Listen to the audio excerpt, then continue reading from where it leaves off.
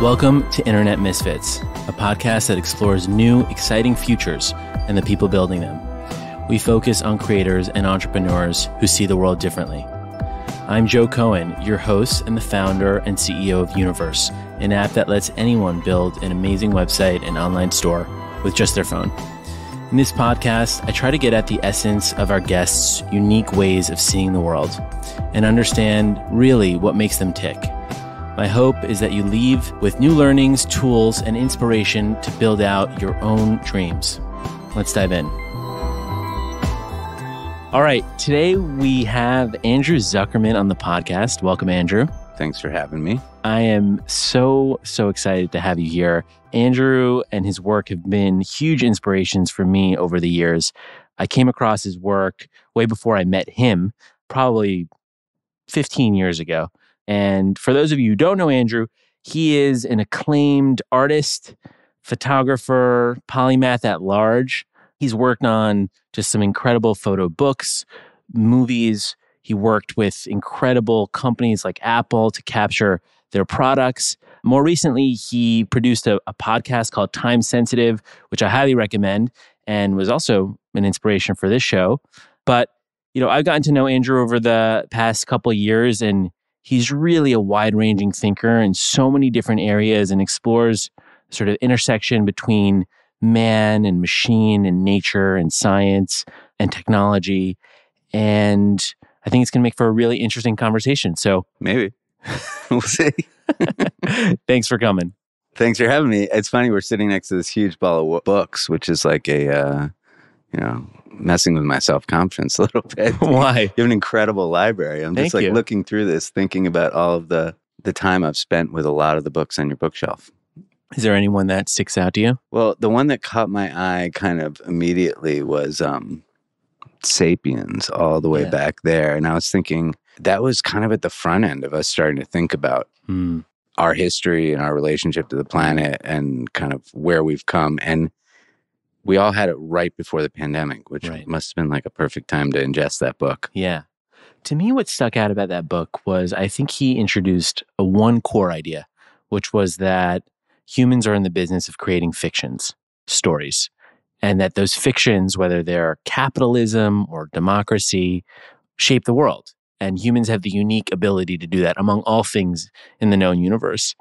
And I just thought that was the thing that stuck. Even though it was like a history of humanity, that idea was what really hit me.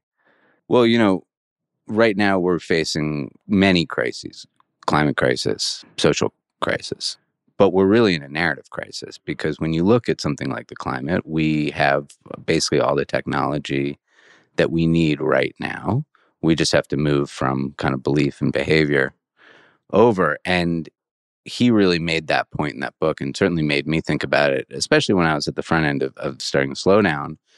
It was sort of about that. How do we tell a new story? And how do we make a coherent expression of what we have and where we need to go and what we need to do to get there? Because it is a narrative issue right now. I mean, we just experienced the State of the Union last night. Watching it from where I sat, it seemed kind of extraordinary. And the story that was told was incredible. You open up the other side of the news this morning and it was, last night was filled with lies. So we are in sort of an odd moment of a crisis of the human narrative. Yeah. In some ways, I get very hopeful when I think about that because I'm like, wow, the intrinsic problems here are tractable. Like, these are solvable problems. They're just sort of stories. On the other hand, they seem vexing and puzzling, and I don't know how you change the narrative. I'm curious, like for you, what's your best guess? How you change the narrative? Yeah, like what is the narrative? Well, I think there are narratives for every situation, obviously. But in terms of what I've been interested in terms of how we solve our biggest problems, which I believe are sort of most upstream in terms of energy and infrastructure, the narrative is changing. I mean, just look at the money that we've committed over the next 10 years to solving these issues. And I think that the bigger problem is that there are systems built around narratives and they can't move. There's like this lack of, what some people call epistemic humility, this idea of knowing or not knowing. And it's very scary when you speak to people that believe they know. And most of the narratives that are anti-progress right now are based on the idea of knowing. Hmm. And so that scares me a little bit. But how But do the you think meta of... narrative is about knowing. Yeah, well, I love this. I mean, I would love to, start a club of epistemic Humbles. humbles. Yeah. Because to me, like, on the one hand, the idea of admitting that you don't know is so liberating, and it opens up the whole universe of wonder because everything becomes possible. You don't have to know everything. But I'm curious, like, to me, when I think about climate and both sides of the climate mainstream narratives, I actually see a lack of humility on both sides. Absolutely. Obviously on the denying side, that's a religious almost argument that just seems ignorant at best. But on the other side, there's this doomsday narrative that feels all knowing too, that this is just our fate and this is what's going to happen and it's going to be terrible. So what's the epistemic, humble but optimistic story here? That there are specific technologies that we are just getting to understand that we should be putting into place, but they need to happen, like I said, super upstream in big industry. These problems are going to get solved by big oil and gas, big shipping. These are the ways that things are going to change. In terms of like, there's a sort of optimism that some hold about the future. And there's, of course, a fear against that. I mean, I think that we're in many ways feeling the backlash of the optimism that happened 10, 15 years ago in the Valley about moving forward without any sort of fear of messing anything up in many ways. We heard the term unintended consequences a lot in the sort of post-social media backlash. But my interest has been much more in really, really specific technologies that we need that are being held up.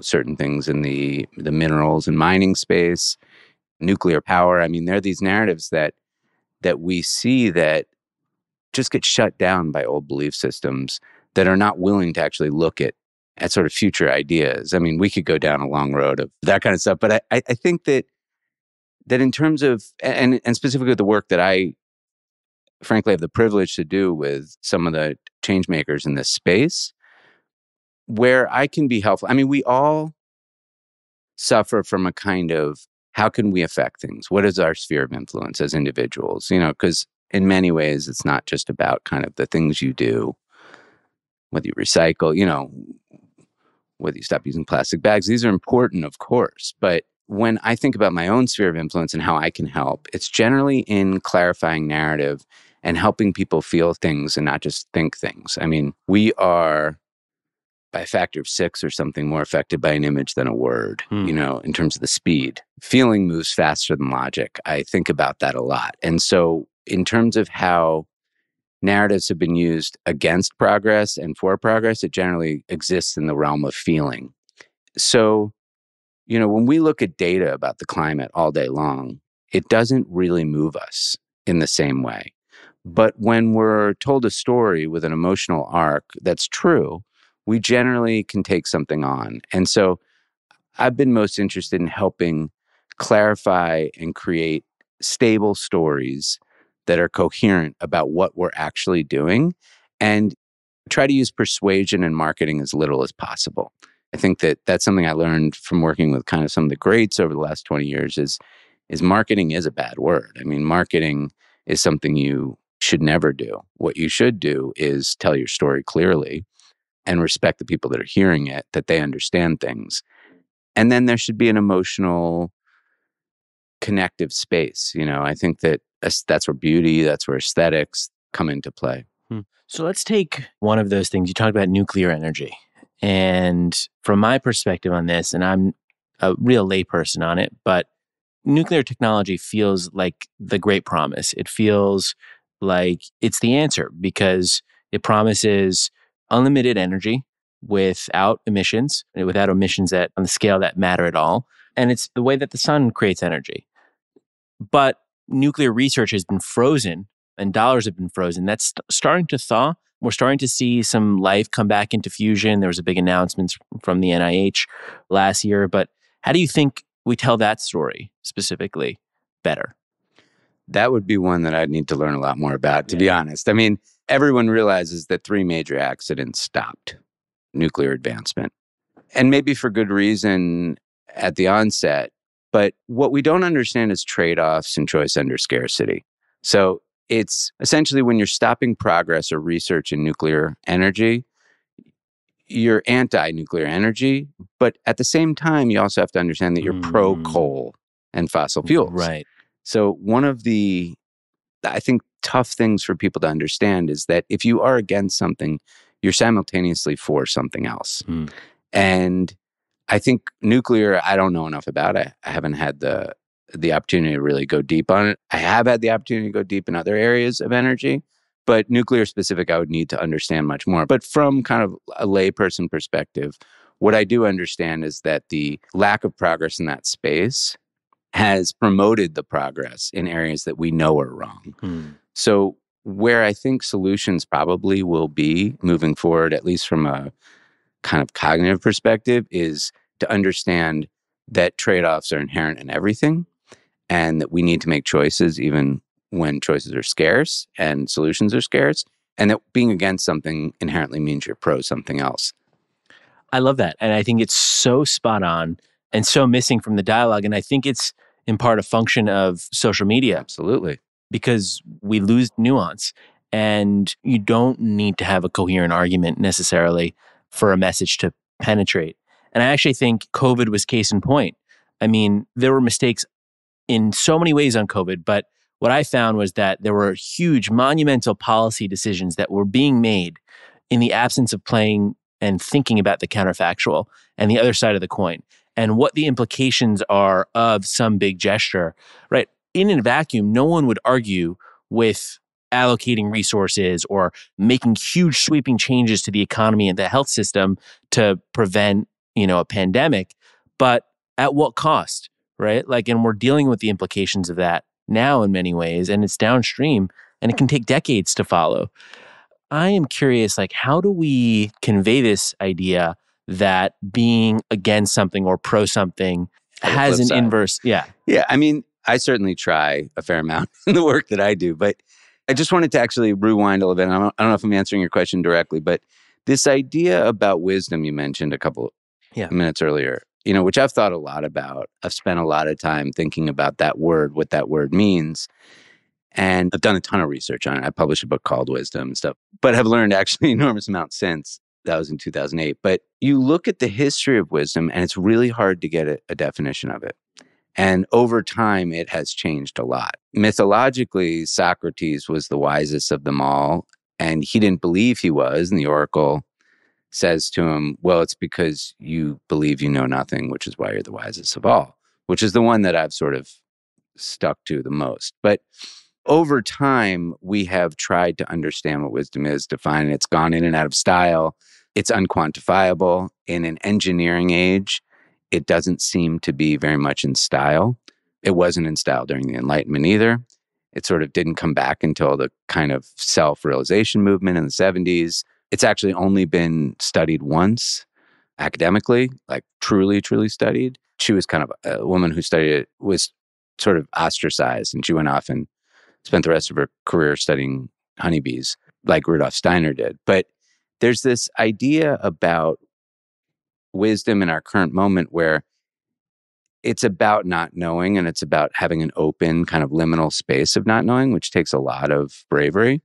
And there's this sense that we live in these bubbles and we understand these sort of chambers of thought. And guys like Adam Curtis, who, if anyone hasn't watched Hypernormalization, which came out quite a few years ago, they should. It's on YouTube. Adam Curtis, brilliant filmmaker, who made this film called Hypernormalization, which is sort of about how we normalize ideas and how we create, basically how we got to Trump was what he had made. And this idea that we don't seek what we don't know, but we in fact look for evidence to our presuppositions. And it happens when we move through basically all the media we choose to be served to. So we're served what we already know is true, and we further believe that one after another. So there's this lack of kind of this idea of not knowing, which drives all of my work, this idea of not knowing. And that is at the root of curiosity, and at the root of the pursuit of things that you're interested in is not knowing. So whether it's visual or linguistically, whatever it is, music, I'm generally driven by what I don't know and what I'm curious about, and what I think is worth understanding. But understanding is a whole other area, and that doesn't happen quickly. So this idea of like, how do we shift the narrative? Like, it doesn't happen quickly. And you can't, it's not something you can be sold or believe in. Observation takes time. Looking takes time. Truly understanding something, at least for me, takes a huge amount of time. Hmm. I mean, when I get involved in an area that I know nothing about, whether it's being helpful with a big industry corporation or a startup in frontier technology, or in my own personal work in my studio, it takes a long time for me to understand things. It takes a long time for me to understand something that I made. A lot of my work and a lot of my time is spent looking at things and not thinking when I'm looking, and just trying to actually have a sort of panoptical experience of something, multisensory, and time is what gives you that. Wow. That may have made no sense. No, it does. Can you tell me about an experience or an example of that with one of your works? Just sort of paint the picture. Of something that took a long time to understand. Yeah, and like, here's a what was great that example. experience like? Here's a great example, because I just showed this a few months ago. So at the beginning of the pandemic, it's like beginning of March. I've been working. I guess that's a separate story, but I've been working on a project about someone's life story, and I interviewed him for about 20 years. And my last interview was February 28th, 2020. And I went down to Florida, interviewed this guy who I'd been interviewing for 20 years. Fascinating story. I'm doing a kind of narrative project about it now, which I kind of needed to wait until he passed away to do. So I finished that. I get back to New York. I have 3 kids. We were like, what's going on with school? This was a very early COVID thing. I got COVID, didn't know it at the time. And I didn't learn that I'd had it for a couple months, but I was just kind of sick. And everything seemed kind of crazy in New York. And we decided to just pick up and go. And we went this place we've had upstate for a long time. And the whole family went up there. And I was just this place had always been kind of a vacation spot, on the weekends or sometime in the summer. But I'd never spent any time there. And I was so excited to be there during the shift in season, which I'd never experienced. And for some reason, I was always so busy from like March to July. So I kind of missed that space. And for no reason, I put up a camera and created a time lapse on a tree line off one of the decks in the house, just sort of looking out over the trees. And I don't know why, but every day I changed the card and I ran this time lapse for, 3-4 months and thought, this is cool. This is a forest going from bare to fully leafed out. I had no idea why I was doing it. And I didn't really think about that. I just thought, this is cool, do it. And then I put it away and I put it in a drive and didn't think about it and never kind of found a use for it. And a friend of mine who runs this great conference said, oh, we'd love for you to make some art for the conference. Do you have anything you want to show? And I was like, I haven't made stuff recently. I've been doing a lot of other things. I don't really have anything fresh that I want to show. I don't really know, but let me think about it. And I was cruising through like some work that was unrealized, kind of like the bottom of the barrel, to be honest. And I looked and I saw this time lapse and I ran it back and I watched this forest go from bare to full in this incredibly frenetic way. And, like a time lapse is just sort of, and it felt exactly like the moment of COVID. It felt like that directionless panic, that feeling of unknown, back to this theme of sort of what we know and what we don't know. And it felt like that moment to me. And I said, oh, that's interesting. I don't really want to feel that way anymore. And I don't really want to share that with people. What was this whole thing about? And I thought, oh, this was about breath. This was an assault on our respiratory system. And trees, what are they, 30% of the oxygen that humans actually get.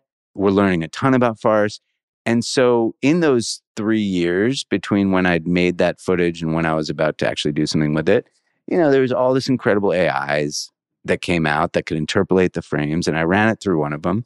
And it made the forest not frenetic anymore, but actual breathing, because it sort of morphed between frames and it filled in the space. And now when I looked at the work, it actually was showing me what that experience and what that time was about, that it was about an assault on our respiratory system, that while we were inside, nature kept going, that there was a sort of bigger than us moment that was occurring. This was a human problem. Trees were just fine, and they did their cycle. And they were actually there to sort of testify to what we were experiencing through this work of art. And I showed it at, over 3 days at this conference. So no one knew what they were looking at. And I was fortunate to have the last speaker spot.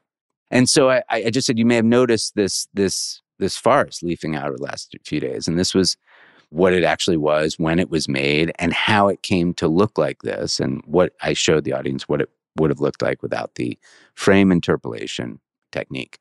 And what it made me realize, and what it not only made me learn about what I was experiencing at the time, or a piece of work that I had nothing to do, frankly, with the concept of until the end of it, but what it showed me on a larger level and made me look at my larger body of work a little differently, was that I've always been drawn to harnessing a technological tool, generally optical tools, that can be applied to some form of the natural world to help me understand it better, and to create a bridge, to create an open channel where I can see it with clarity and kind of through beauty, slow down to really experience it and feel something that I could never describe. We're in an audio medium right now, and I'm trying to describe it. And it may not, I have no idea if this lands or is understandable at all to anyone listening, but that's why we need visual mediums. We need the experience of actually the phenomena of being around something like this to experience it.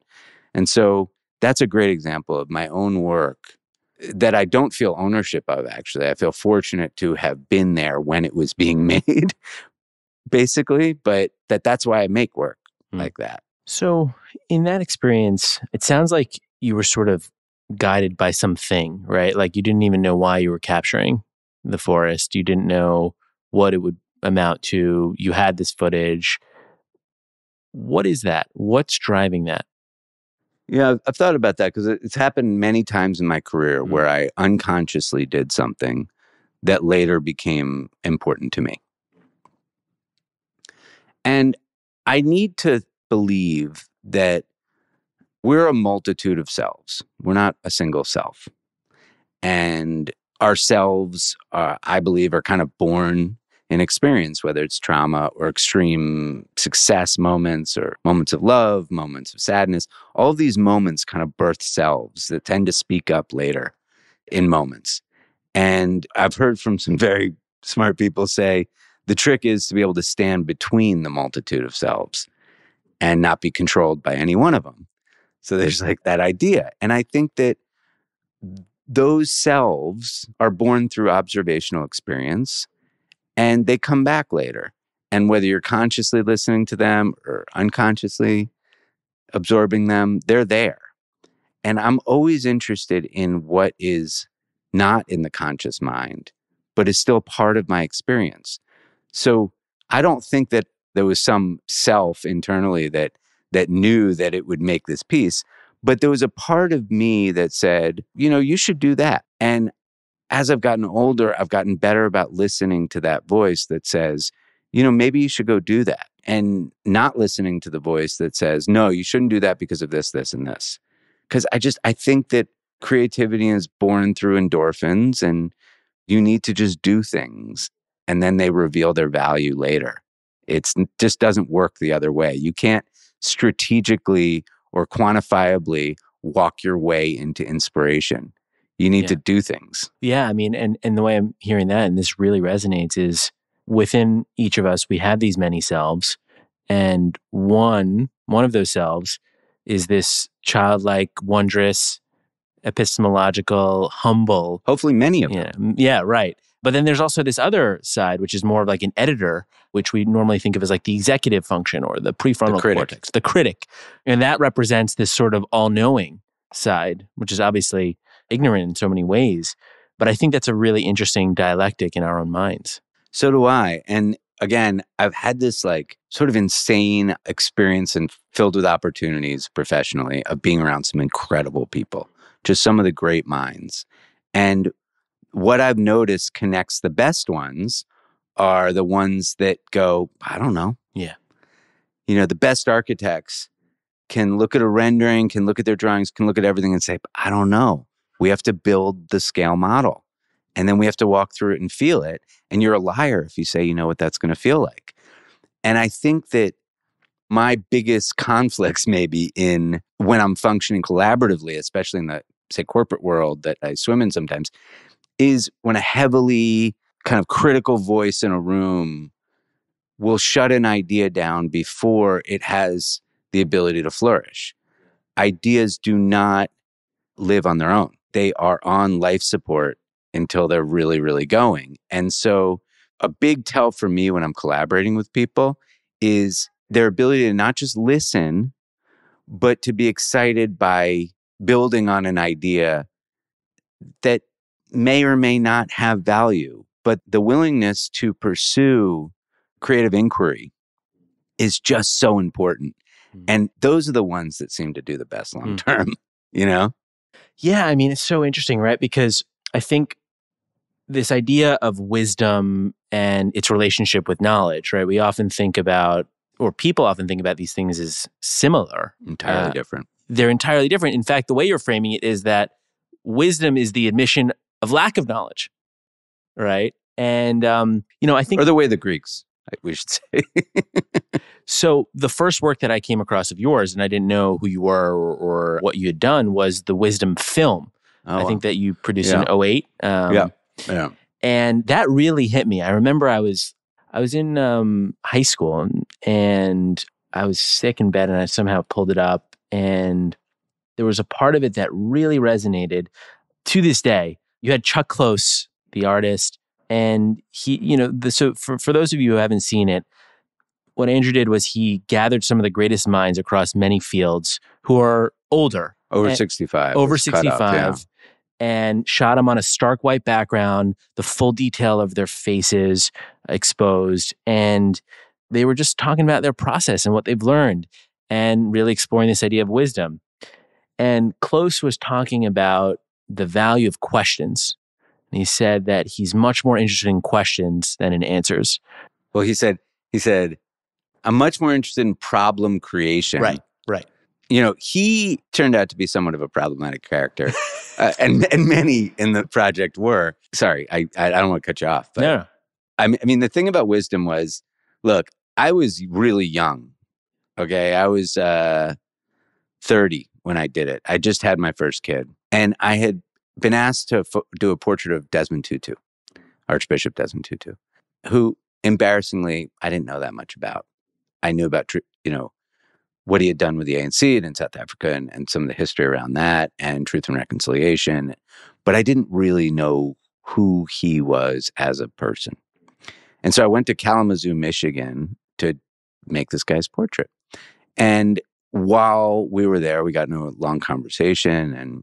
And out of that conversation with some other partners, we realized that what was really missing was the great generation was going to leave us. And what they contained was an immense amount of wisdom, but we were at a moment in culture where we were deeply youth obsessed. I mean, all my friends, my contemporaries, other artists were definitely not making work like this. This was not cool. They were making work about youth culture, essentially. And I went completely the other direction. And Tutu very generously wrote letters to a list of 150 people that we'd come up with. This is 150 people that were going to be the most extraordinary people alive. And because the book that I'd had just previously, my first book called Creature, had done surprisingly well. No one thought it would do anything. That it was supposed to be a total failure. And it wound up being like phenomenally successful in the first year with a ton of support that I would have never imagined. It just hit a kind of mainstream thing. And so it was very easy to get at that moment to get big support for the next book. So I had this huge support going into it. I was able to take a full year off of my life and I circled the globe chasing the most incredible people to get kind of an hour or two with them. And I don't mean, from one field. It was across the board. Nelson Mandela to Sir Richard Rogers or Judi Dench, John Hume, people that had had major effects on the world. And I got to sit there and honestly ask them about what they thought about the themes that we all think about. love, life, ideas, conflict resolution, things that we all deal with, but they had kind of the most specific experiences in those spaces. So it really wasn't about what they'd done in their life. It wasn't biographical. It was about their ideas, their wisdom I was trying to capture. Yeah. And I'd never interviewed anyone in my life. My first interview was Malcolm. My first interview was Michael Parkinson, who was like the greatest interviewer in Britain. He was like Howard Stern, Letterman, all of ours combined. That was Parky. He had this famous show for many, many years. And I said to him, I've never interviewed anyone in my life. This is my first interview I've ever done. And you're like the greatest interview ever. So maybe you could like teach me how this is done. That's how I feel right now. No. And he said, well, let's have a conversation and I'll tell you what I know. Yeah. And it was actually to that point of sort of approaching it with kind of humility that really gave me all the room in the world. I had nothing to prove. I could just be honest. And anyhow, so that project was great. And it was one of the first projects where I realized that if you're interested in exploring an idea and you want to share that with others, you need multiple doorways in. So it wasn't just a book. It was also a film. It was also an exhibition. Some people never saw the book, never saw the film, never saw the exhibition, but saw one of the mini books that came out. So it was about me also understanding that you have to create panoptical points of entry and that everyone is going to arrive at things differently. But what's important is that the sort of data you collect or the content you've collected, and to build systems around how you can push that out for different audiences. And this is in '08. This is pre a lot of stuff that now, if I'd had the platforms I have now, I would have thought about it, obviously very differently. I don't know, maybe it would have been a TikTok account. I don't know. But it would have, at the time, that's what I had at my disposal. And it was fundamentally a really powerful project for me that taught me a huge amount and got me curious about areas that I had always felt weren't for me. I didn't grow up thinking that I had access to understanding, an economist or a politician. I was kind of in my lane, and this opened me up to the understanding that whatever you're curious about, you can learn the foundational. You won't become an expert in it, but you can learn foundational knowledge in that space. How did you? Yeah. So I mean, peeling the onion back there, like, how did you get into this stuff, and what was your path to getting to that moment? Getting into taking pictures? Yeah. Well, so where'd you grow up, and like childhood stuff? Yeah. So I grew up in an area of suburban Maryland, say 20 minutes from the White House, like right outside DC. Both my parents are academics. My mother was a school teacher, ran a high school newspaper, and which was actually probably the most profound thing about my household because it was largely run in my house. And my dad is a pediatrician and taught in medical school and ran a lab for his whole career at Georgetown, and sort of academic physician, and was very involved in technology. So he was, from the beginning, super involved in medical encryption. And he sort of had this belief and lobbied his whole career for online medical health records. And this idea that if we're given a social security number at birth, we should become a health number, and our health record should be ours, and we should figure out how to. He had a sort of utopic vision, which is actually now, post his career, coming to life. I have friends that are building companies in that space. You see it happening now. We're cleaning up medical health records and creating standards for that.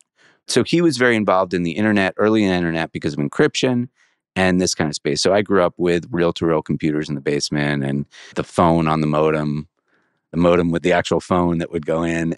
But they were both very interested in the arts, and we always had a darkroom in the house, and they were passionate about making things. Like the house I grew up in, I'm the youngest of 4, but there was also always lots of other kids living there for different reasons. It was a very kind of welcoming, warm environment where creativity was definitely the top. We made stop motion animation films, Super 8, and screened them for each other. And we made photographs. And my mother did Hebrew calligraphy and would make extra money filling out wedding invitation addresses, but would also make, so she was always doing something, so in our house, like if you were watching TV, which there was only one of, and it was quite small, you kind of got a dirty look. It was like, do something Mm. was the kind of vibe in our house. And so from a very young age, I was given like a real camera. Maybe I was in third or fourth grade when I got my dad's Nikon. And I was printing pictures with him when I was 10 or 11, 12 years old. And by the time I was maybe 14, I was like, this is what I do. This is who I am. It sort of created an identity. Growing up near DC, and in that time, the hardcore scene, Fugazi, and these bands from Discord Records, and the punk movement there, the hardcore movement there, was really welcoming. You know, it was all age shows. And so I would be like the photographer shooting bands and making things with friends and zines and all sorts of stuff. And then I was super fortunate at 14. My oldest sister, who's 8.5 years older than me, left college, moved to New York. And I had this photo teacher named Sandy Cavalier, who definitely changed my life. I met her when I was like 13 or something, and she just kind of took me under her wing. And she was just like, you enjoy this. She didn't say like you're talented or any of that shit. It was just like, you enjoy this. And however much you want to do of it, I'm here for you. So I would go to her house on the weekends and print in her dark room and help her with projects. And to this day, we're still very close. But there was a journalism trip to Columbia University.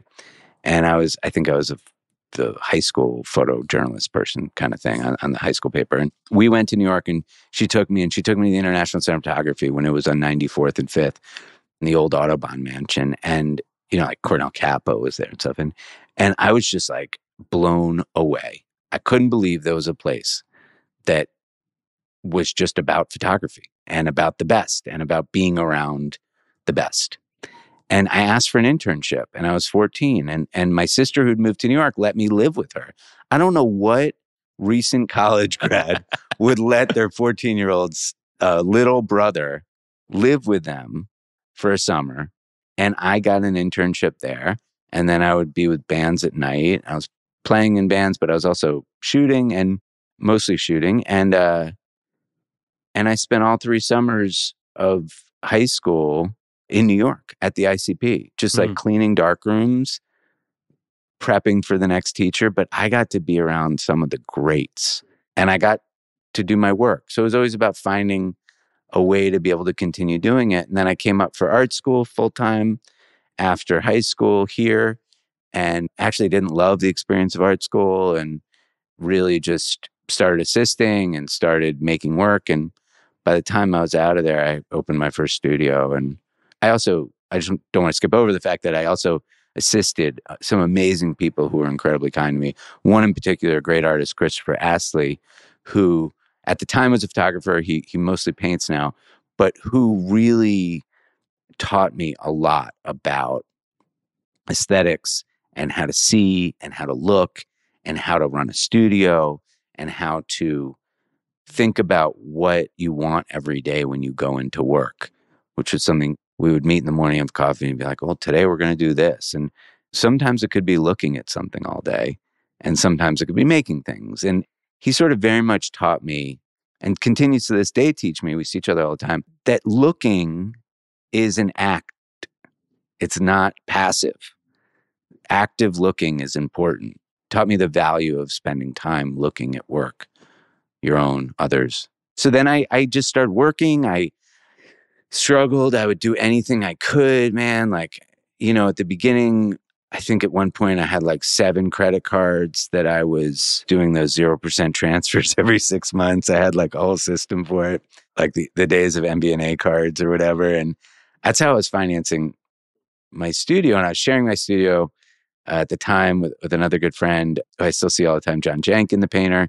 And I was also like working at Balthazar. And I always had like another thing. I could always make coffee or work in a restaurant. But essentially I was doing anything I could to keep this going and waiting and waiting and waiting. And at a certain point I got some breaks and then very quickly got into a sort of hybrid role where photography was like the gateway. But then I wound up becoming a creative director and wound up directing commercials, doing lots of things so I could handle sort of a client from a conceptual level and then execute on all the levels. So that led to building production companies and other things I did over time. But I was always sort of fascinated by working on my own work and then helping others with theirs. And there was always learning that carried over. And there was sort of like they fed each other. Imagine listening to a podcast and not hearing an ad for a website builder. You'd be like, what kind of podcast is this? We know you need your fix, and we're not going to deprive you of that. At Universe, we believe websites are the main event, so of course we'd sandwich one in between our show. Here's the deal. Websites are dope, everyone needs one, and they can actually be fun to build and have some personality behind them. This is the part of the ad where I rattle off a list of all the things our website building product can do for you in hopes that you choose Universe over the competition. Create sites, build stores, analytics, email shipping off from your phone feels like playing with Legos, all that good stuff. We got it. I mean, you can make sites so good you'll shit yourself, but that's just brass tacks. At Universe, a website is so much more than just something you hear about on a podcast commercial. It's an extension of self. It's a way to interact creatively with the digital world. And we're hell-bent on helping the internet live up to its full potential. A more eclectic, more electric place. Because the internet shouldn't just be a space for squares.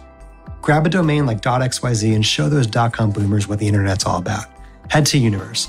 That's univer.se, but the dot is silent. Punch those puppies into the App Store, my friend, and we'll see you out there.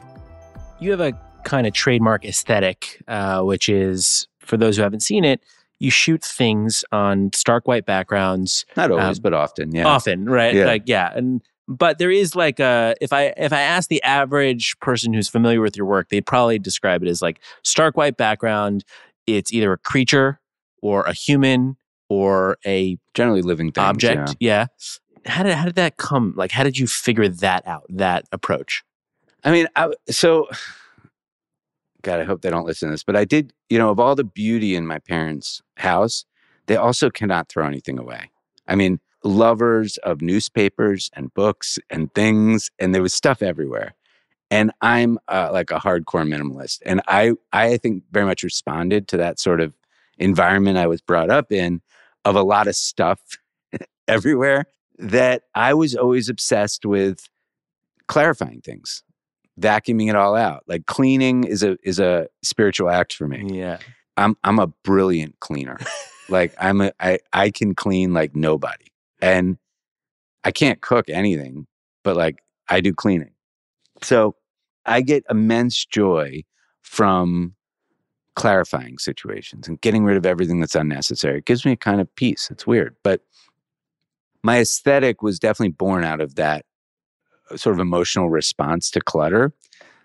And I didn't understand the aesthetic for a long time. At the first picture, I mean, I made pictures in vacuous environments all through school and forever.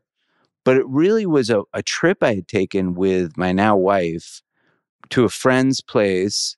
Actually, Chris gave me his house for the weekend. And he had this place on North Fork. They still have it on the North Fork in Orient. And it had snowed.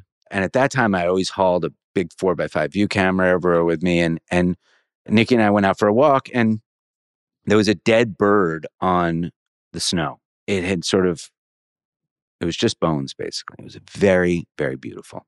And I made this photograph of it, and I couldn't stop looking at this picture of this dead bird on white. I couldn't figure out what I liked about it. I don't like dead birds.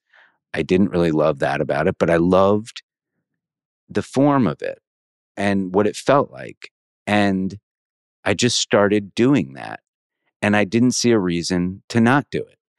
And what I came to understand over time of making literally thousands of images exactly the same way was that once I'd found a language, I had a platform to say something. And there's a democratizing quality to a kind of unifying formal element, mine being that vacuous background.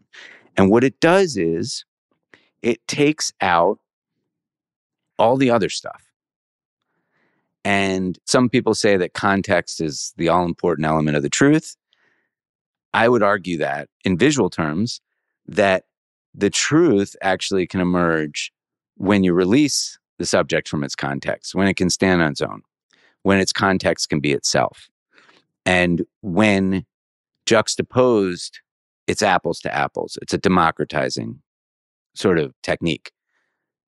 So for me, it was never an aesthetic choice. It was a functional choice. In wisdom, how do you get all of these people on the same level to just be human, not he's in his fancy house, in his fancy office, in front of his car? I mean, the environmental portrait gives a lot more information than I'm interested in. Yeah.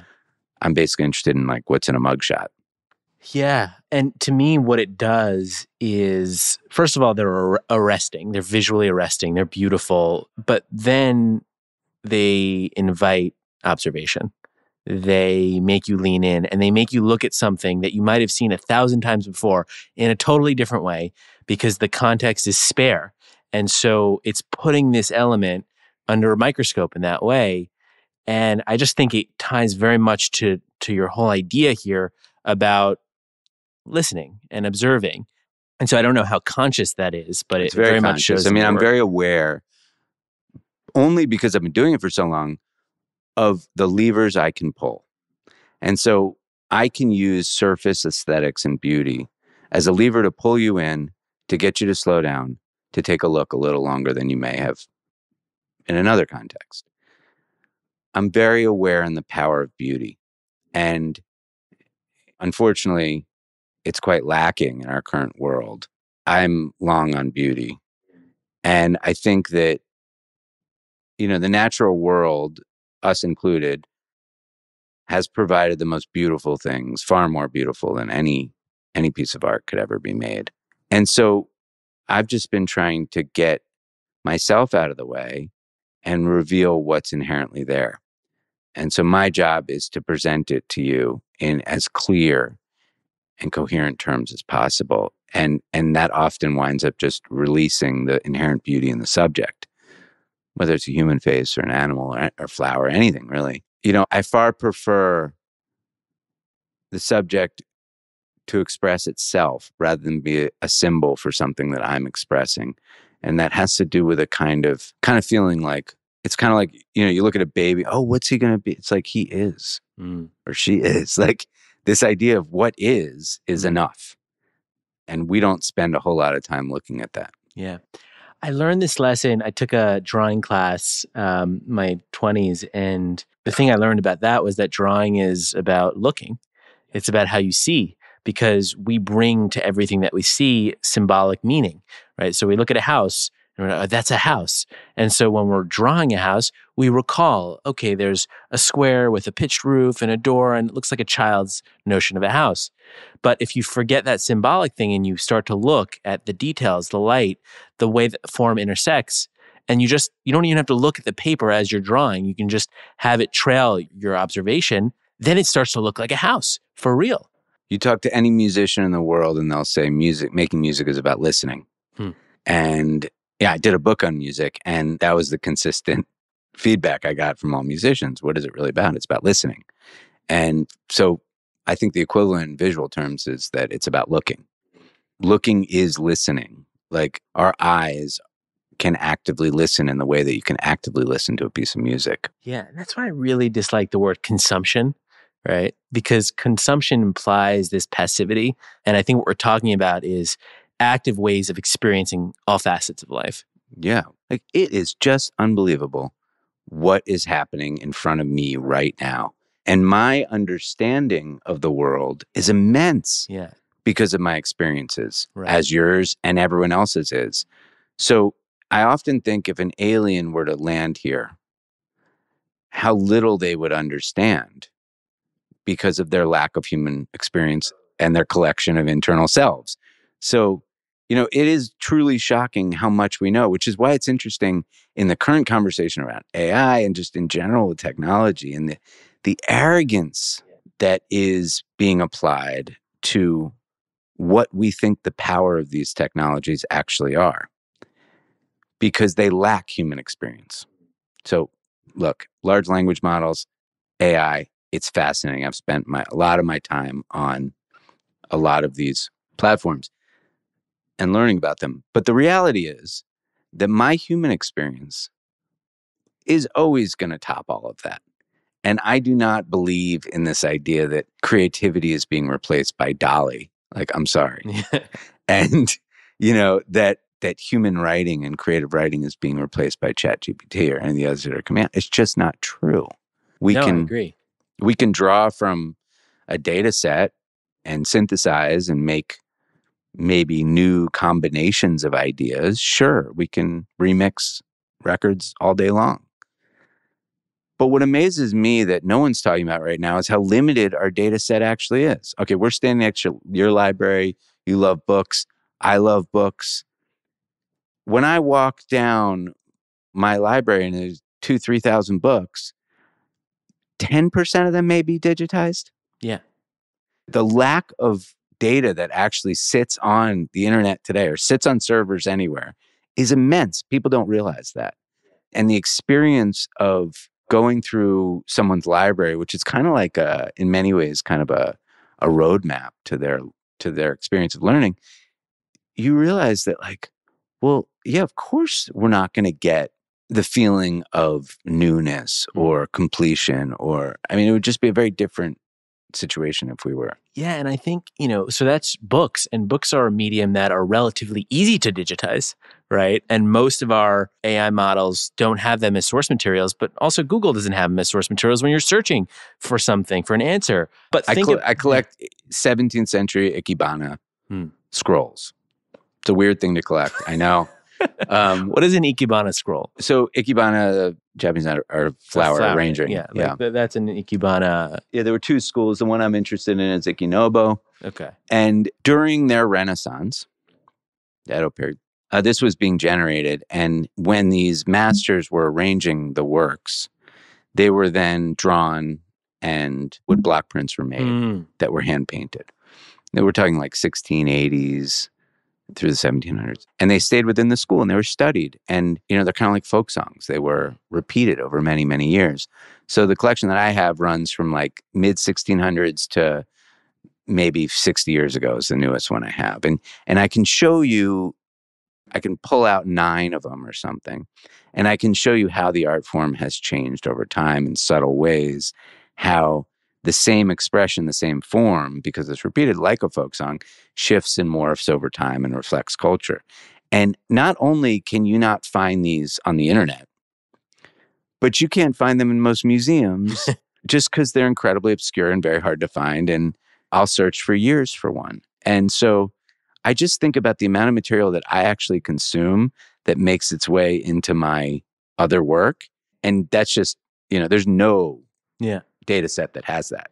It's funny. So I run an internet company. I spend most of my time with software, making software, and software, which you'd think would be the most archivable thing on the internet, is basically unarchived, right? So most of the work that I've done in my career is gone, right? Every version of Universe until this day is gone. My previous company's products, they're gone. And there's no good archive of them because we don't know how to archive software. And to think that in this thing we call the internet that's generating new ideas and all this stuff, it can't even archive itself, no less the physical world, shows how limited we are in our ability to process what's happening. And how vulnerable the information is. Right. I mean, a little esoteric, but I'm working closely right now with a founder who has a company that's focused on lunar data storage, putting servers on the moon, which sounds cool. Like sci-fi, but it's very, very real. Sounds like a good song. Yeah. Yeah. I mean, if we learn anything from the failure of the Svalbard seed bank, it's probably a good idea to get our civilization's most important data off planet. The moon's a very hospitable place for no atmosphere, no climate change.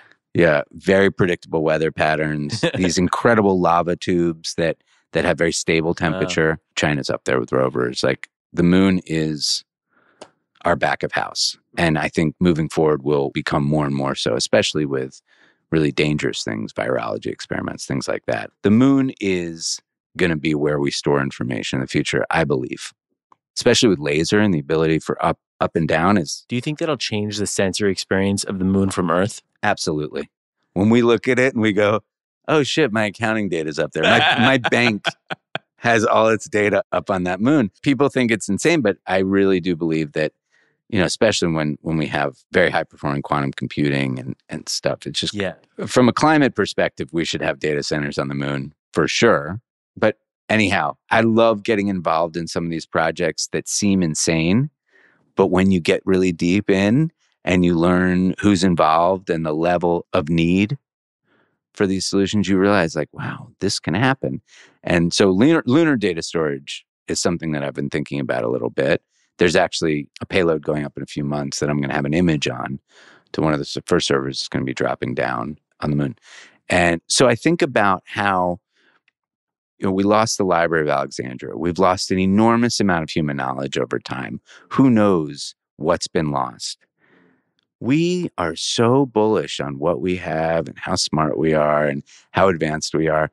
We really, really, really overestimate and overindex on our capabilities and our achievements. And I think this is a product of a community that has been very successful through lacking cognitive empathy. I mean, the tech industry. I mean, come on. I'm with you. I agree. I mean, come on. And my friend Christian Madsbjerg, who has taught me so much over time, I recommend his book, Sense Making. And he has another book coming out called Look, actually, about human observation. It's coming out in a few months. It's going to be incredible.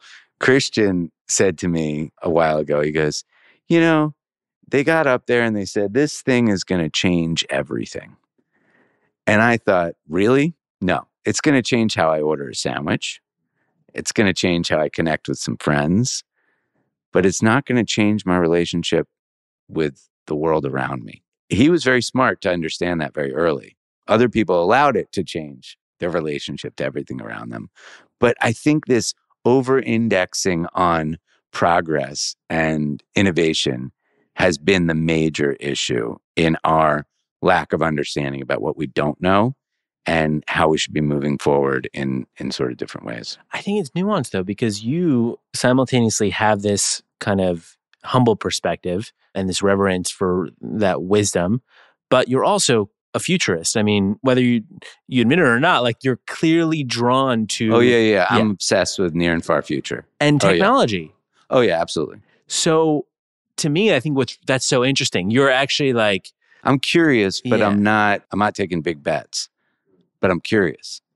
Like I believe in the future and I believe in moving towards the future. And I believe I get excited by that, but I move through it with sort of wide-eyed awe and curiosity, but a lack of belief. Yeah. But what you're also saying is, we don't know so much, but also it's amazing that we're inventing these new things and we should push the envelope. Absolutely. And I think that the key thing though is that you can have both of those things. Totally. It's not no technology or technology. Come on. It's both. Yeah. I mean, and I think that duality of thinking is actually like just plain dumb. We see that all the time. I mean, we're seeing that now, like to return to early part of the conversation, we're seeing that in debates about, where we're getting nickel. And like some basic things around, we shouldn't be doing deep sea mining because we don't know enough. But right now we are cutting down rainforests and ramping up operations in the Sulawesi rainforest in Indonesia for nickel, knowing that we're killing massive amounts of species, biodiversity, tailings into the water systems, child labor. I mean, we know what we're doing right now, but we're stopping progress on deep sea mining because they're saying we don't know enough about the ocean, despite the fact that the leaders in that field have been studying it since the 60s and have committed, $100 million of peer-reviewed research through MIT in the last year. So I get very worried when people go, don't touch the oceans, as if the oceans are not part of our planet. Right. I'm interested in what we actually know, not in ideological thinking about, but like, where we should go. It's easy to think, in listening to you that you would be, if we rewind the clock and you said, what do you think Andrew thinks about deep sea mining? I might think, oh, he'd be against that because we're intervening in an ecosystem that we don't know much about. So how do you reconcile this idea that we don't know a lot, but we should also intervene? We should learn. So deep sea mining has been a big hot topic. I'm interested in it. It's certainly on everyone's mind right now with the ISA in a couple months voting to allow commercial operations. Look, we're going a little too deep into this, but polymetallic nodules contain the highest concentration of nickel, cobalt, copper, and manganese. The four things we need to do the to fully transition to EVs. We're going there. We need to decarbonize. We need to move to EVs. We need a ton of metal to do it. The future is about metal, not oil and gas. We know that. Right now, we know where we're getting the metal. And if we thought about the Earth as a single system, water and land, and could keep both things in our mind at the same time, and we decided we're going to pursue research on a known resource that can not only provide us with the metals we need for EVs, but also stop the current industry, which we know is bad, that's been going on for a long time. So then you look at sort of you A/B the consequences and the impacts. I don't believe in moving forward without knowing. I believe in applying deep research, drawing insight, and creating strategy based on those insights. That's different from what we're talking about in the Valley, where social science and philosophy and anthropologists do not have a seat at the table. I have asked some of the biggest executives in technology right now, people at the forefront of what's happening. One in particular I can think of, where I said, do you have any philosophers, social scientists, or anthropologists on staff? No. But you're driving all of what's happening in AI, and you're not thinking about it from the perspective of human impact, all these other things. Like you're not applying the experts that we have who are trained in not knowing and observing and knowing and developing insights out of it. I just think the lack of social science, which is a product of our education system. I mean, 10 years ago, it was like, oh, become an engineer, you'll have a job. Not become a philosopher. That used to be like a joke. Like philosophy was frowned upon as like something that like a pontificating moron's doing. You know what I mean? Like you couldn't take school seriously, so you became a philosopher. It's like, no, we should be thinking about thinking. And thinking about thinking is missing in one of the most crucial moments in human history, that we should be thinking about how we're thinking. So as the human transforms, luckily there are some incredible places like Tobias Harris's Transformation of the Human Project, other projects that are happening right now that are training high-level academics to go work with engineers and work within systems to be able to ask the right questions about how we're thinking about things. Yeah. So what I'm hearing from you is like, not knowing does not mean no action. No. In fact, a trigger for deep action. Yeah. Inquiry. Yeah. Yeah. Not knowing leads to deep inquiry. That's what I'm interested in. Yeah. So one theme I've also picked up from you and your work that's very attractive to me is you seem to attract or be attracted to greatness. Greatness seems like a theme. Where's that coming from?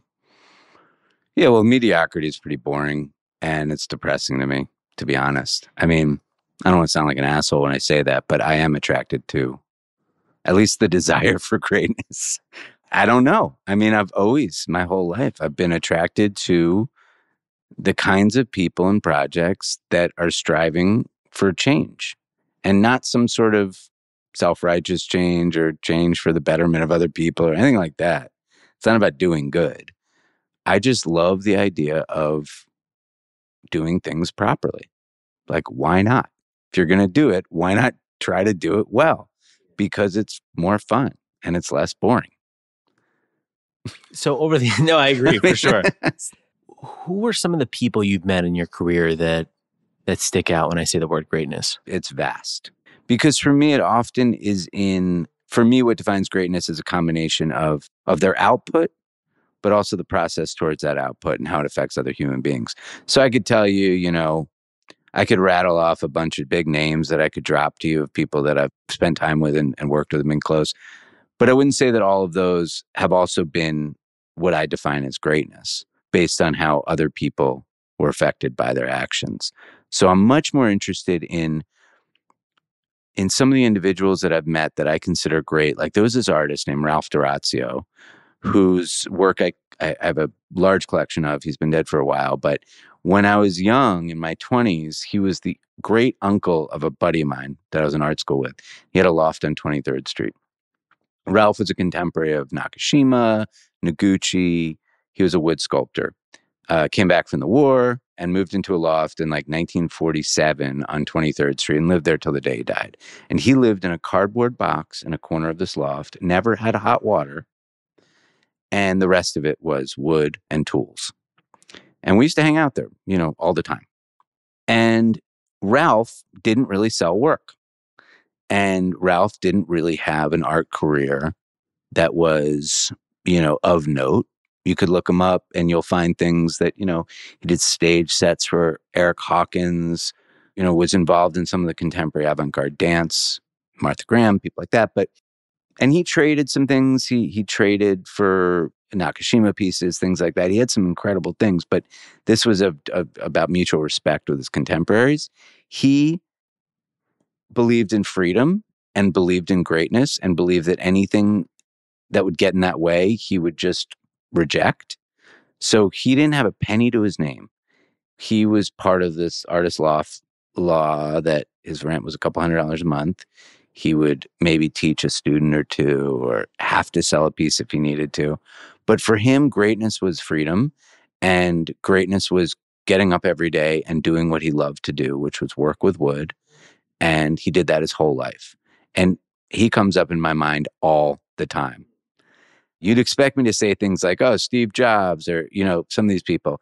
That's not who I think of when I think of greatness. I think that they are high achieving. I think that they're extraordinary. I think some of the people that I've come across that have achieved sort of global success are obviously amazing, But the people that I think about often that are greatness are people that I've had like intimate human relationships with, that have impressed upon me through their actions, choices they made that made them who they were.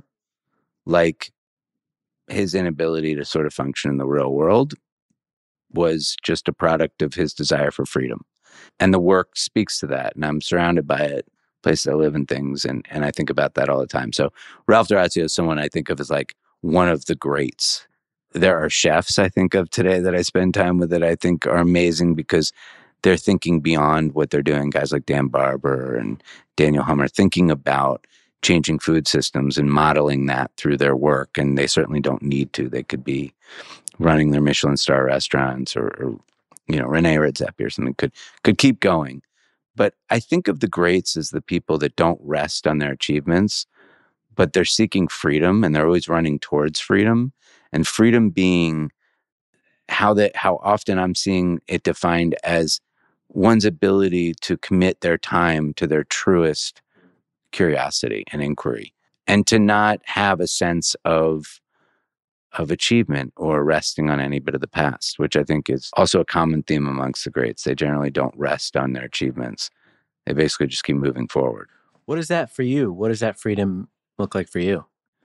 I'm constantly trying to figure that out. I don't know. I'm constantly struggling with what freedom actually looks like and where I put my time, because I think one of my greatest faults is that I get really interested in things and oftentimes need to use a lot of self-control to not just go deeply into them. So I'll get obsessed with something and move off of what I've been doing. So, I mean, for me, what freedom means to me and what like a version of me being great is, I mean, I'd like to be great. I'm way far from it. And that's not said with a false humility. It's real. I look at most of what I make as like, okay, passable, but like we could do way better. And I just want to keep cranking it tighter, pursuing more and being more coherent and being more clear and connecting with audiences in a way that involves them and collaborates with them and creates opportunities for immersion. And I always feel like I just haven't gotten there yet. I feel like, I mean, close friends kind of joke with me about it, but I do often feel like not a failure, but it's hard for me to feel successful at all, partly because there's so much more I want to do. And I feel like there's so little time. And I feel like there's just the realities of life. There's being great to me right now is, I have 3 children. Like being great is being connected to them and being in their life and being like a good coach. You know what I mean? And I have people that work in my studio and I'm committed to them. and I'm committed to companies I've worked with, and then I'm committed to my own works, and a lot of different boards I sit on, and initiatives that I want to help.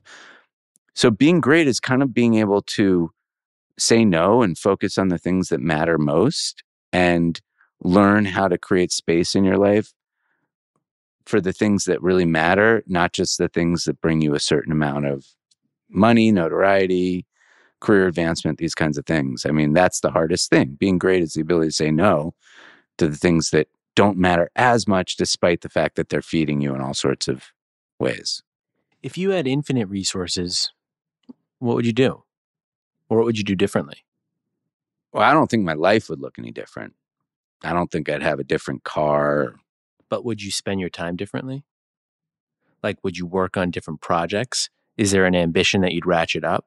I mean, I think I'd be less cautious about certain decisions. Like right now, I'm really trying to get an LED wall in my studio to play around with. And, that's a big decision. So yeah, I might not buy the one on Alibaba. I might buy the planar one. But no, I mean, I really am living my life in a somewhat uncompromised way in terms of how I spend my time. And more recently, I made some big choices that would further that ambition. But I'm constantly trying to prune and release things that are not serving some of my most core ambitions, which is basically like enjoy what I'm doing and try to offer something that doesn't exist yet in the world. Do you feel like for yourself you have a personal vision, or are you more pulling the thread, seeing where it goes? Personal vision of like how I see myself? Or more just if you look into the future, what is the work you're making? What are you doing? Oh, I have no idea. Yeah. No idea. Have you always been that way?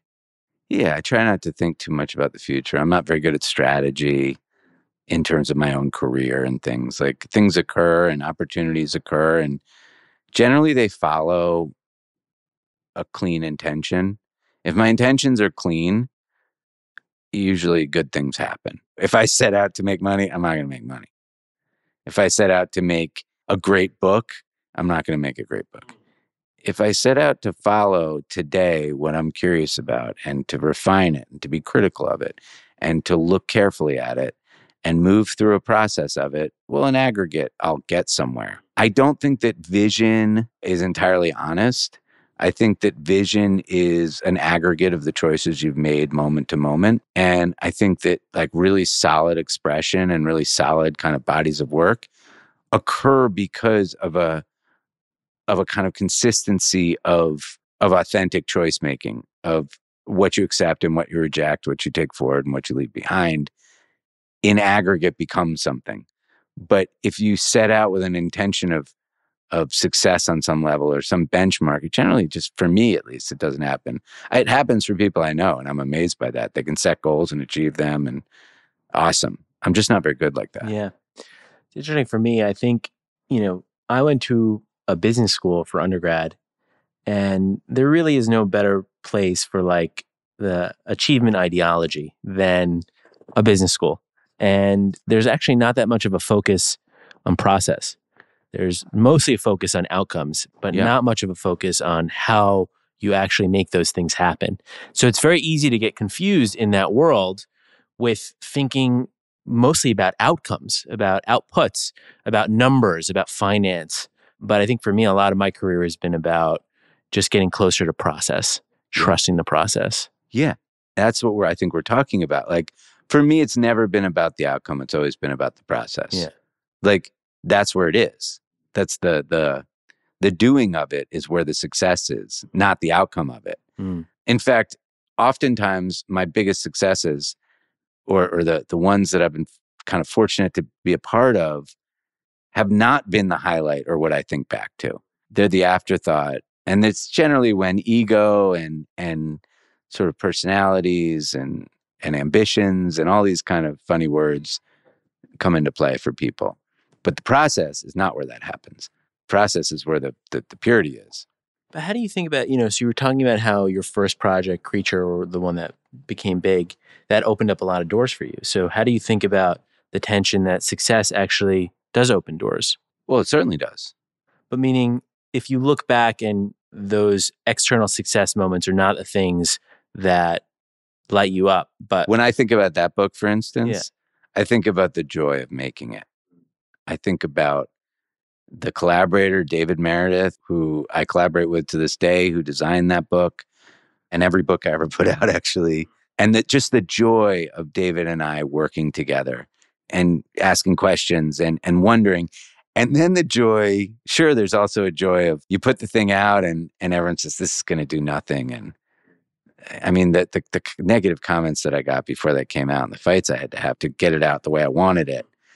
So there was also a certain joy and a sort of validation that something you believed, maybe people hadn't seen before, but they would like, there was space for in the world, that there actually was space for in the world. That felt really good. But I've had also big failures and that I looked at deeply and thought, why didn't that work? Why didn't that connect?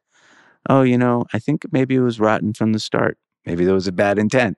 Maybe there was, well, that one sold, hundreds of thousands of copies. Let's do another just like it.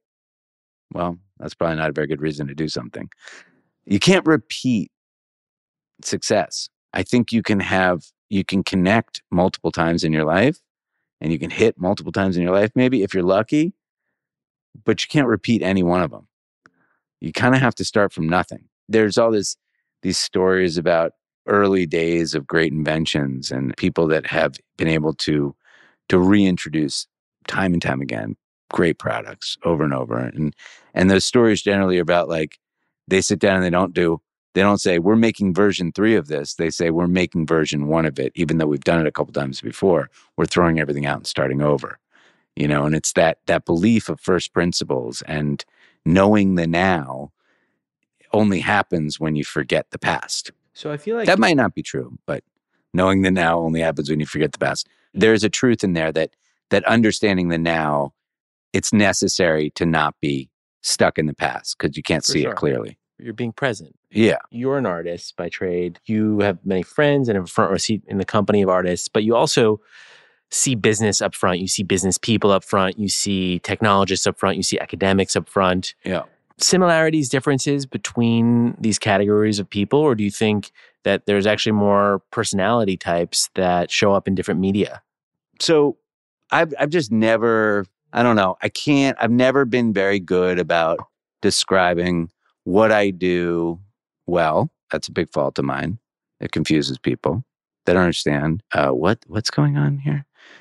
I didn't know you did that. And I've never believed in this idea of artist or businessman. Yeah. I've met some lawyers that are more creative than any artist I've ever met in my life, and are incredible storytellers. Yeah. So I've just never seen these delineating lines between the sectors people work in.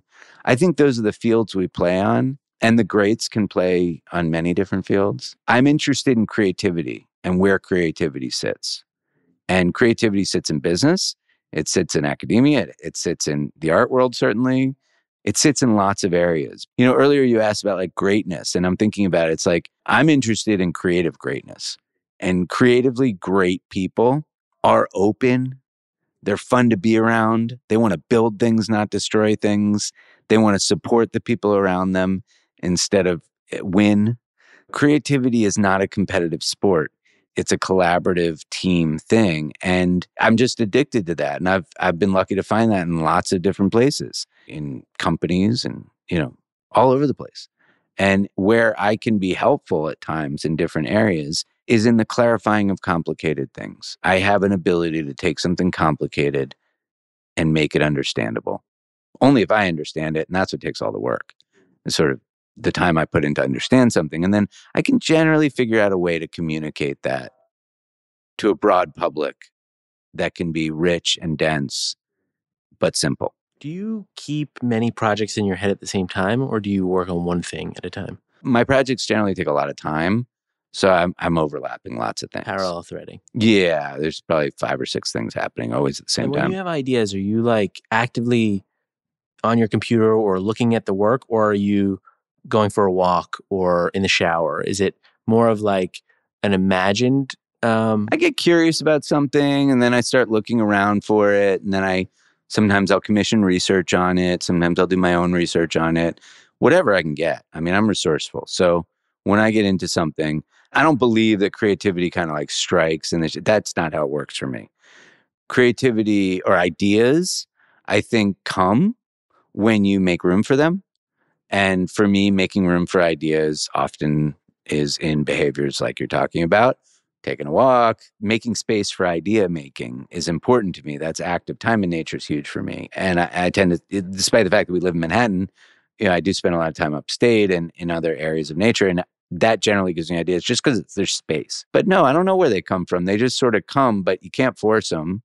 And you got to make space for them. And you got to surround yourself with people that are also looking for things. Looking for ideas is different for looking for things in a way, just to clarify. Like I think you can surround yourself with people that get obsessed with things.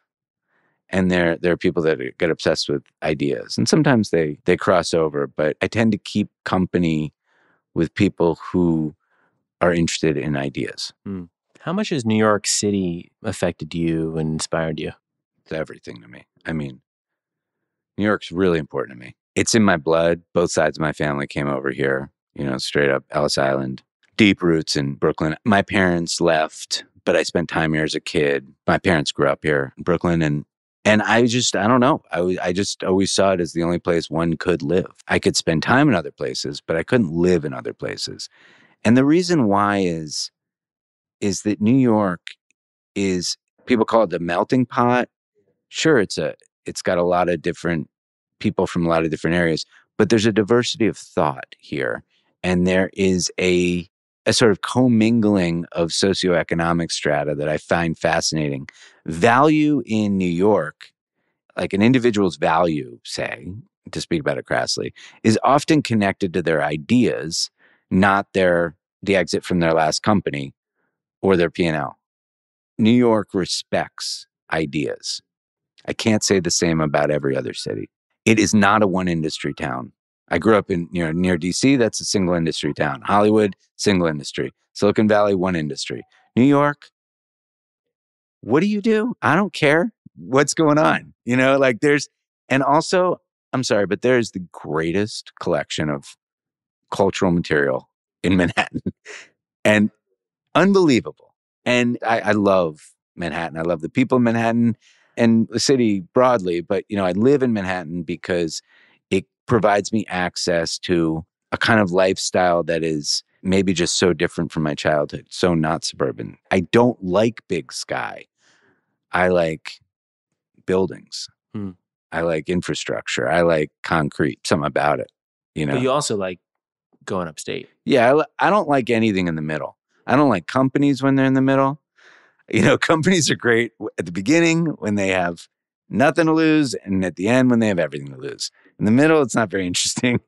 I feel the same way about kind of environments. I like New York or the country. Right.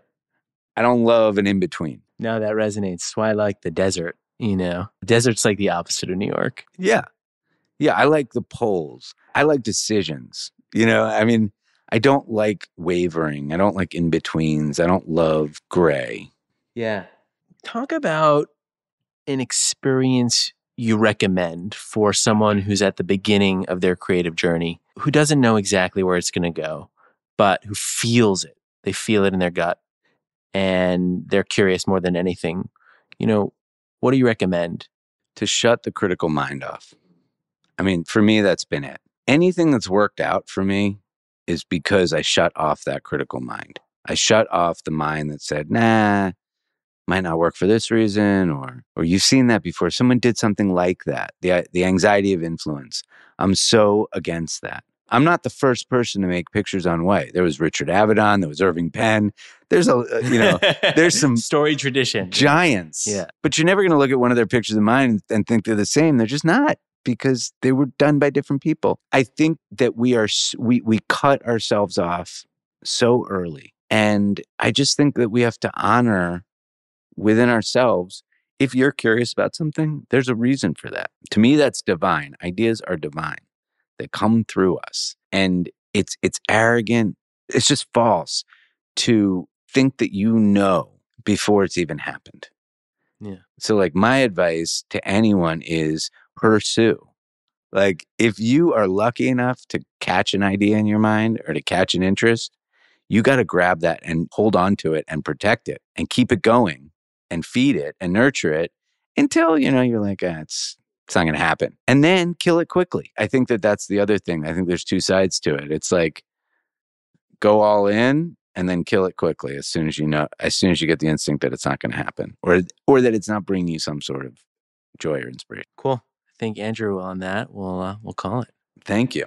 Is there anything else you'd want to add? Just that I'm super excited about your company, actually, from the minute you showed it to me, and just like, not to gloat too much, but the reason I'm so excited by Universe and its possibility is that we're existing in a world where access and the speed and the frictionless moment of getting an idea out there, stabilized and interactable in the world, is just allowing new things to be put into the world.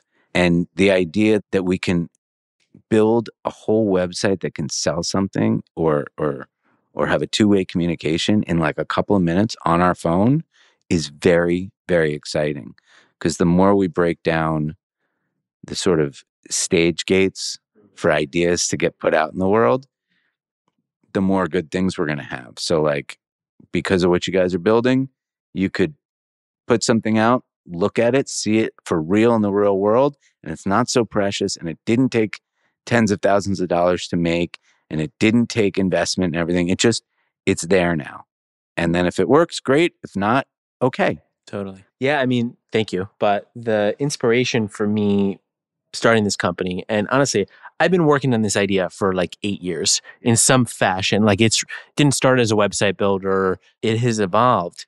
It felt like an idea that I just couldn't not pursue. But really the motivation for it, because I was thinking about a lot of business ideas before I started Universe, and they were all really interesting projects. But the reason I did this one was I felt like the world needs more ideas. We need more ideas. Everything is possible, but we need humans engaged in the world. We need people making the world together. And that technology actually allows for that to happen at a whole other scale. Like, we can collaboratively build the world at just a cosmic level now because the tools are in all of our pockets. But I realized that there were just blocks in the way of that happening. And they were technical blocks, they were design blocks, they were economic blocks. They were also just thinking blocks. Like, people were rigid in their thinking about how you build stuff on the internet. And I realized, like, maybe this is something I can contribute to show that there is another way, there is another thought, and I will selfishly be the beneficiary of all these amazing ideas that then enter the world. And so that's the motivation. And like, every time I see something that someone is doing, some business that they're starting, some product they're making, some art that they're putting out, like, it's just confirmation and validation of that. And I, like you, I think this is, one of the reasons why I resonate with a lot of your thinking and work is this just hunger for ideas. Like, and not all, most ideas aren't good, but that's but okay. We don't know until they're made visible. We don't know. Yeah. And I think that, like, designing an apparatus to make an idea visible and stable is really, really important. And I think it's one of the major upstream drivers of progress is just making sure that an idea can be made visible is enough. Because what makes me very sad is the number of ideas that just died before they even left the person's lips, much less became an internet website. So yeah, and I think the thing that gets me most hopeful about the future is I actually think the rate of idea creation is just accelerating. And so I don't know the solutions, but I know we will have solutions, Yeah, and we need scaffoldings to hang that on. And you're building that scaffolding that anyone can hang their banner on. And I think that just that influence on ideation and on amplification is really going to be a driver for new things that we don't even understand yet. And the discrete idea, kind of like mischief, how they drop a discrete thing. It's very important because it's a noisy world and there's a lot going on. And I can basically handle one piece of information, one idea at a time. Totally. You can't give me 4. Totally. I could take 1. Yeah. I learned this recently that Yeah, so there were 5 billion people on the internet. 5 billion people on the It's internet. amazing that 3 billion are not. Yeah. But it's also amazing that there are less than 400 million registered domain names on the internet, 400 million websites with domains on an internet of 5 billion people. So less than 10% of humans, assuming a one-to-one person to website, have websites. But the reality is a person can have, like you said, as many websites as they have ideas. That could be hundreds. So the internet is still in its infancy. The web is still in its infancy. It can be so much bigger, but the barriers need to be brought down. Exactly. So that's what gives me, sort of optimism and excitement. And frankly, I get a front row seat at the bleeding edge of people's creative minds. I get to see what people are publishing on Universe before they share it. So right? cool. And it's amazing. It's deeply inspiring because we're surrounded by, I think, a lot of negative narratives these days. And I just see, the frontier of imagination and the point at which it becomes a real thing. It goes from something in someone's mind to something in the world. It's very exciting. Andrew's taking my picture. Yeah, sorry. Had to do it. Had to remember I was here. Thanks for having me, Joe. Thank you for coming.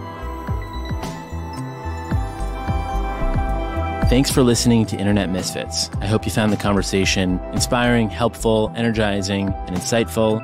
You can find me on the web to continue the conversation on my personal site, joe.universe, which is joe.univer.se. See you out there. Bye-bye.